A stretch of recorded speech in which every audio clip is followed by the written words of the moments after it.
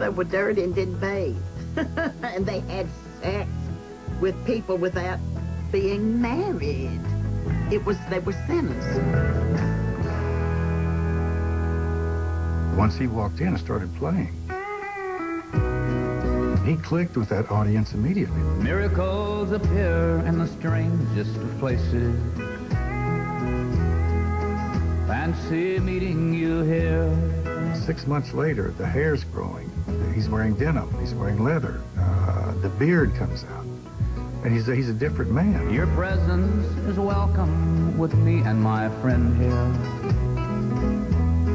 Now, this is a hangout of mine. At home at last, Willie convinced old friend Waylon Jennings to join him at the Armadillo.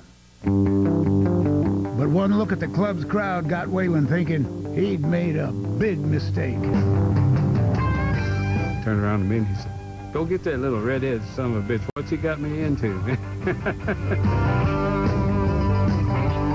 He always thought I was a little bit con artist, and maybe I was. I said, "Just rock on, brother, man. It's happening." And once they embraced him, it was amazing to see the sort of transformation and the confidence that it gave him. In Austin, Waylon and Willie banded together to create their own sound.